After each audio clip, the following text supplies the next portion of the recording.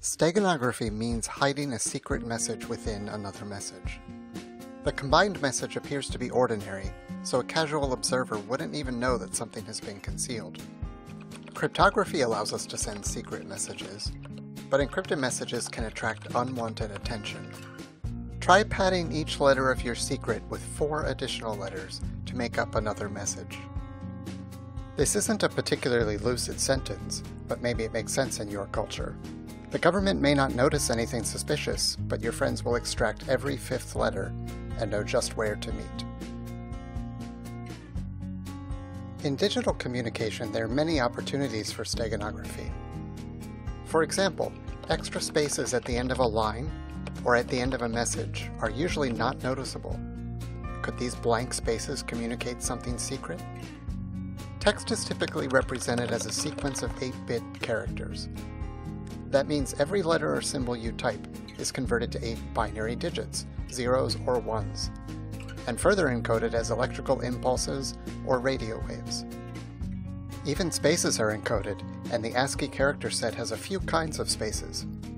The binary number 32 represents the space bar, 9 is the tab key, and 10 is like hitting enter to start a new line.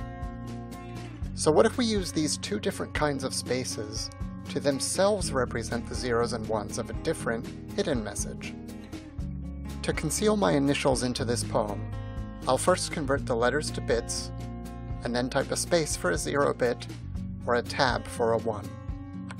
So the letter C is space, tab, space, space, space, space, tab, tab. And L is space, tab, space, space, tab, tab, space, space. There, now the recipient of my document can paste it into any tool that shows the character encodings, and read off the characters. 32 is space for a 0 bit, and 9 is tab for a 1 bit. Actually, you can probably do it right here in your word processor with view non-printing characters. Yep, space, tab, space, space, space, space, tab, tab. Brought to you by the letter C. There's also a web gadget that will decode these for you. My favorite kind of steganography hides secret messages in pictures. Digital images are also represented as bits. In an uncompressed true color image, the color of each pixel is a 24-bit number, controlling the brightness of tiny red, green, and blue lamps within the screen. There are 256 shades of red, 256 shades of green, and 256 shades of blue, combining to make more than 16 million possible colors. Many of these colors are similar enough that we can't really distinguish between them, and that represents an opportunity.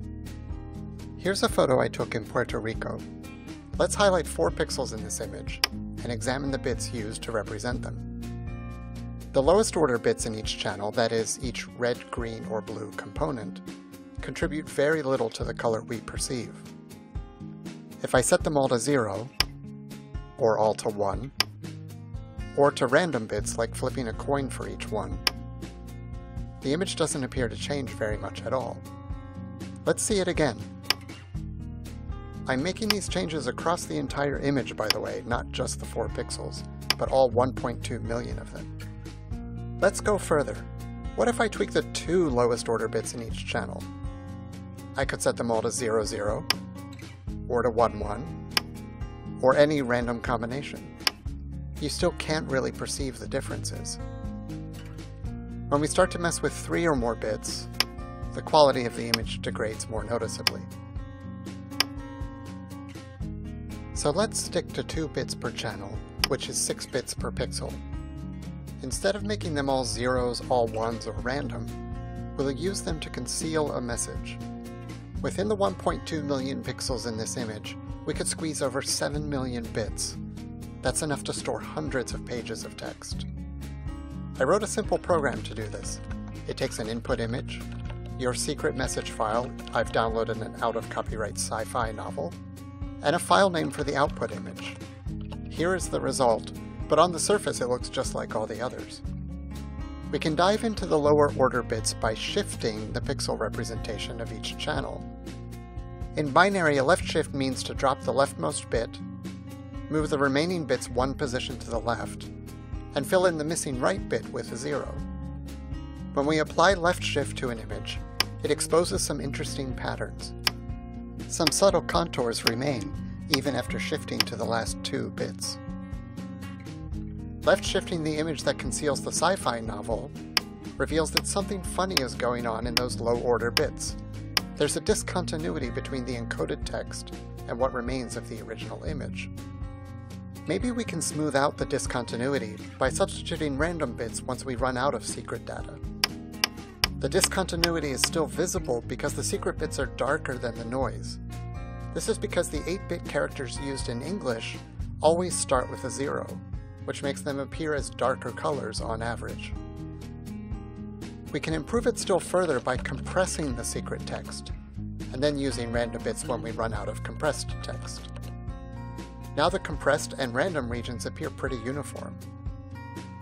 The only thing that looks suspicious now is that the substantial contours visible after 5 shifts disappear entirely with the 6th.